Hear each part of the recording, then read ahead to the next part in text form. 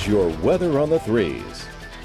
And we've got time now for one last look at your weather forecast. Temperatures are sitting in the 50s across the region. Beautiful looking day today. 56 in New Iberia, mid 50s out over towards Lafayette, with the lower 50s in Ville Platte. Alexandria coming in at about 52 degrees. This is all with nice clear skies, lower humidity. It's crisp outside, very, very comfortable, and going to be looking pretty good as we make our way through the first couple of days of this work week. Now, it does start to change a little bit as we get further and further into the weekend. We'll start to see some of the rain chances starting to increase just a little bit as we make our way towards the end of the week. Eventually going to be seeing temperatures warming up as well. We're going to see those highs eventually kind of push their way up into the mid 80s, I think, by the time we get to the end of the week and the weekend. We'll see if we can get these graphics to move here. Here we go. 55 in Lafayette right now. Plenty of sunshine, nice calm conditions. And I'll look here at your 5-day forecast. You've got temperatures at about 81 degrees for the high today, 60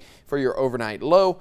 Running through the rest of the week, you've got more rain chances on the way for Thursday. We're probably going to stay pretty unsettled through the later parts of the week and into the weekend as well. If you break down Monday's forecast, here's what it looks like as you go through the morning, the afternoon, and into the evening. Maybe not quite as cool outside tonight as what we've been experiencing the last couple of nights. It's still going to be quite comfortable outside, however, and by the time we get to Tuesday, you're looking at temperatures sitting at about 83 degrees outside yet again, with warmer weather on the way later on this week. Guys?